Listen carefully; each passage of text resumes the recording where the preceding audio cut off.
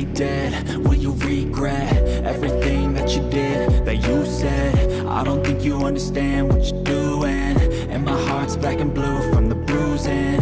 I feel like when I'm with you I'm losing. I feel like you think that this amusing, sitting there gaslighting and confusing. Was it me? Is it me? Am I deluded? I'm the one who's always sorry, the conclusion. Even though I offer all of the solutions, I wish you loved me like I love you, it's stupid. When I'm alone with you I never feel lucid. I wish I wasn't struck by Cupid.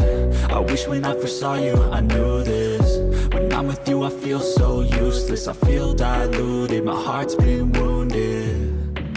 Silhouettes of you are like a taunt, never really know just what you want. With you I don't ever feel calm, I can feel the sweat inside my palm. Play with me like cats and a string. You don't understand the pain it brings. You don't ever wanna give me wings. You don't ever wanna set me free. But if I lay down and I play dead and I stay dead, baby you'll get sick of being the monster out of my head, under my bed, thinking something out of my nightmares. See me right there. But if I lay down and I play dead and I stay dead, then will you get? 哦，位置重叠了，3楼也不会辅助，但是他转了辅助，那就交个朋友嘛，对不对？可是要小心有纳克，因为对面有雅雅，雅雅之后，哎呀，真的是雅雅打纳克，这种阵容就难打。不过我们也是有谁，有个这艾里打佛罗伦，看他会不会打，结果发现是会打的啊，把对面佛罗伦打到去临港，好像不知道几啊，然后呢？我们的这美娜，你要打对面阵容也不难打，对面一进场，美娜就直接用大招嘲讽就 OK 了。如果你也喜欢用一个不需要辅助，因为很多时候射手都需要辅助宝，比方什么勇啊这类型的。如果你也喜欢自己凯瑞玩射手啊，玩射手自己凯瑞，不妨帮这部影片点个赞，因为嗨呀，就是这个英雄啊，就是你在找的。看到对面纳克哇一直在挑，然后直接冰冻住就死了，我就直接转个大招，雅雅纳克是不是啊？雅雅纳克是不是很牙啊？牙起来对不对？回手直接收掉了。虽然如此，一开始纳克雅雅阵还是很烦的，收掉我们一直的在压上路，我们队友呢就选择去压下路，这也是一个好选择，因为佛洛伦，你齐尔达佛洛伦如果去 gank 的话不难打，如果齐尔达井的话，对面雅雅很多时候呢就在上路、中路之间徘徊，下路呢他是不是怎么去的？很少去的，所以说，我们就队友打下路，我们牺牲没关系。可是辅助小重雷就是怎么说，他是不是很常打辅助了啊？但也没有所谓的，因为他就已经换位置给我们了嘛，就直接位置给我们，也不用多说什么。可是可以看得出，如果大家想要玩辅助，有一个 headball 是很重要的，很多小众的可能都知道，就是骑士兵线等大家一起再来出嘛啊。如果这样的话呢，我的经济就会比对面的井低了，不过没所谓，他勾得好就行了啊。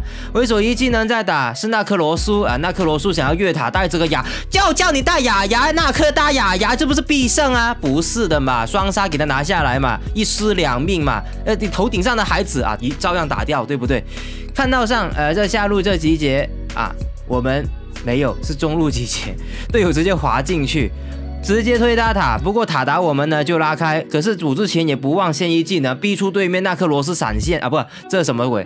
他不用闪现啊，但是这一个逼出他的凝霜宝珠啊，那可是我们之后想进场缴个清醒再进场啊，队友没有要进，没关系啊，那就打下路那这里啊，这齐尔其实这功劳是给齐尔的啊，我们只是最后打了3%，97%是他打的，不过看多了我之前那几部影片也知道，我好像打了100%的输出量啊，那一个叫什么团战，然后全部刷助攻好像这一局啊，该换我干这样的事情了吧？这也是运气啊，有时候谁收到尾，大家都在刷技能啊。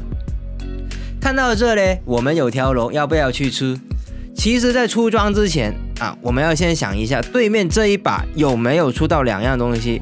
白盾或者红盾。这里先一技能射过去，然后再一个大招往这边拉，他还敢刮我吗？他不敢了，因为他刮他自己也得死，而且连带着雅雅也得死。他宁愿放个警，因为我们队友他一看到形势不对啊，齐尔上来了，全部人上来，这也是为什么我们要往前呢？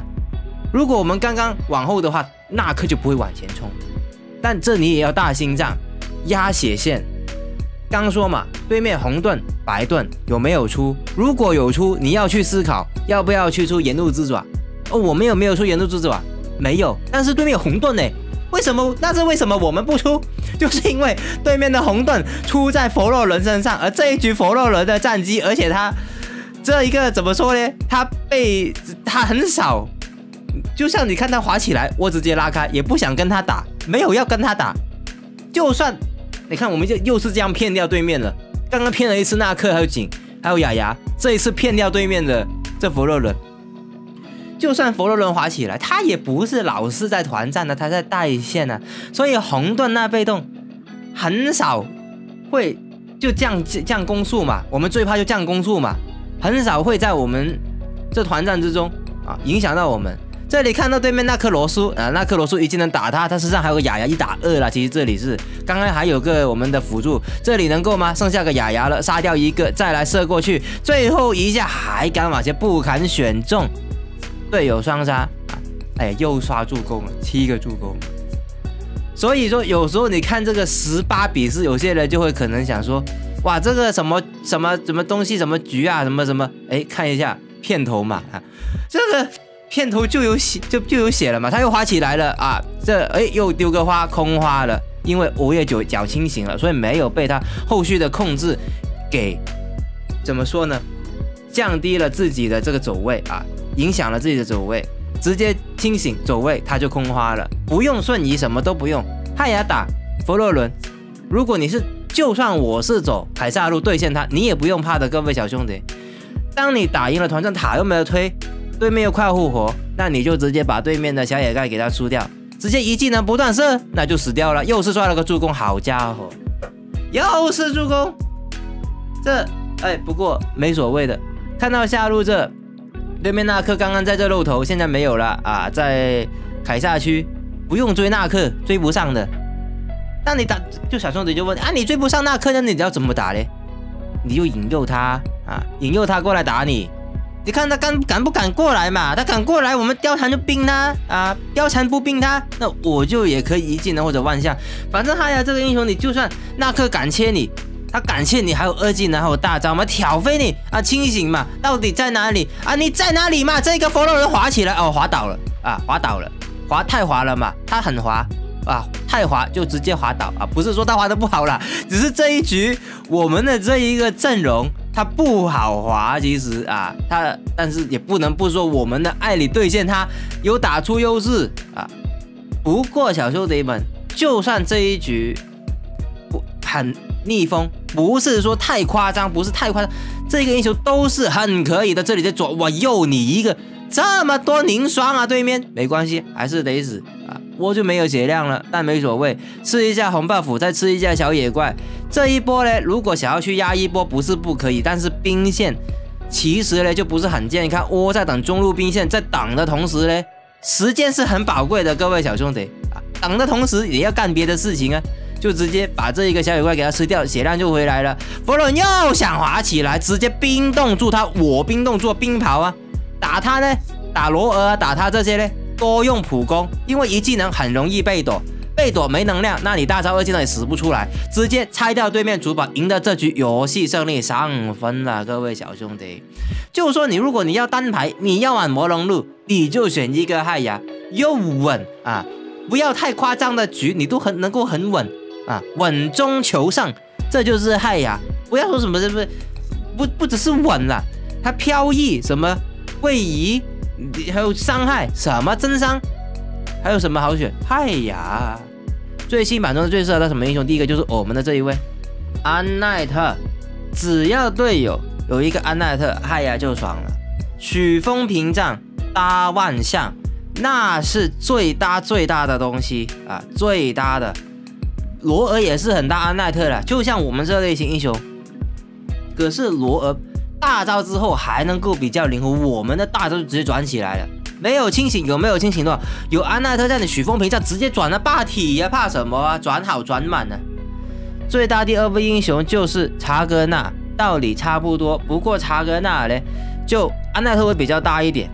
压制什么英雄？第一个就是克莱斯啊，叫你护盾，无论是他自己给护盾自己，还是给他队友，没用没用。